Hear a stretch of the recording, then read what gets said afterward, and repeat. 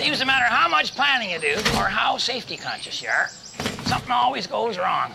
I had this fishing boat mounted on top of my car there, and she was solid. I had put a roll and a half of duct tape into the job. So I'm driving along, and up comes the wind, bam, she's out of there. Well, it's not my fault. I didn't actually aim the boat at that hitchhiker. It was an accident. You should have heard the string of obscenities. As far as I'm concerned, a woman that age shouldn't be hitchhiking in the first place. But I'm thinking this whole roof rack concept needs a little bit of re-engineering, eh? Wouldn't it be a lot safer and more aerodynamic if you could put stuff under the car instead of over it? But as the fat guy said to the phone booth, we need a little more clearance.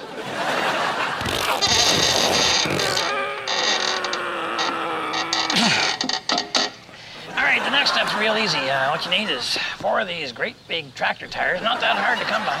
There's abandoned tractors all over this country, thanks to the government trade policies, and people prefer to eat food made from vinyl. Okay, Lee, I got a bit of a challenge here. The tractor wheel is not actually made to mount right onto the car hub.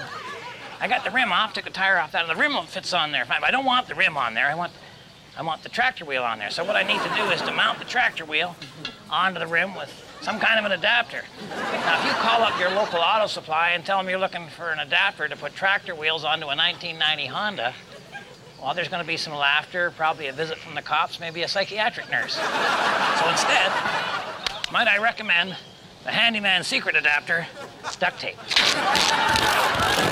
Starting to get the idea now, aren't you?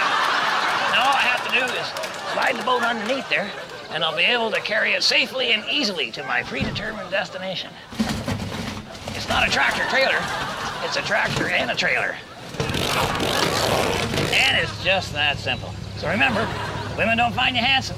They should at least find you handy. Oh, I almost forgot. There's another bonus to this unit. I've actually added paddles to the drive wheels on her. So it's not just a boat carrier, it's an amphibious car.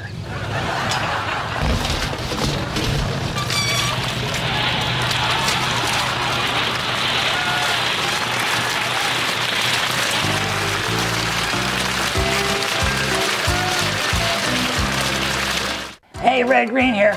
If you've ever wanted to see me live, or see if I still was alive, I'm doing a brand new one-man show, and this could be it. In fact, I'm calling the tour, This Could Be It.